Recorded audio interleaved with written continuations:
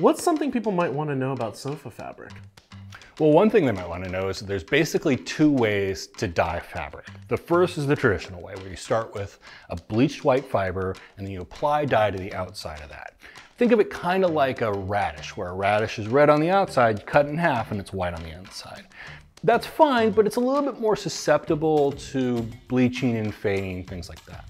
So an alternative is called solution dyed fabric, and with that, the color runs all the way through the fiber. It's more like a carrot. You cut a carrot in half, orange on the outside, orange on the inside.